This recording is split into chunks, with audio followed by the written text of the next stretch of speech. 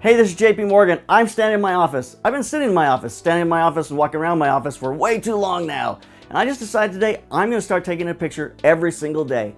I'm going to do it in my office. So I'm challenging you to join me. Join me in a picture every day for the next 30 days, every day of April. It doesn't have to be in your office, it can be in your house, out your window, but give yourself some confinement, like a one-room challenge to get out there and take some great images.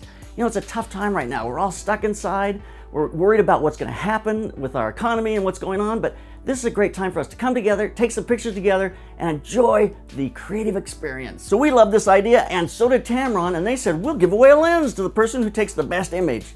So everybody gets to enter at least 30 times, once a day. All you have to do is hashtag keep on clicking and tag Slanted Lens and Tamron, and you'll automatically be entered.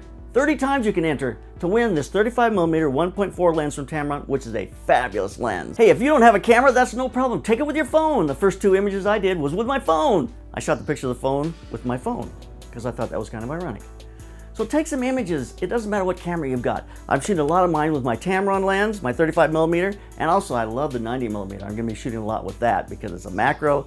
And I'm kind of thinking getting in and getting tighter on some things is gonna be a really fun experience here in this room. So anyway, doesn't matter what camera you've got, what format you've got, just take images, make sure you get them on your social media, you hashtag, keep on clicking, and tag the Slanted Lens and Tamron, and we'll be in it together. We'll be taking pictures together. So keep those cameras rolling and just get to clicking.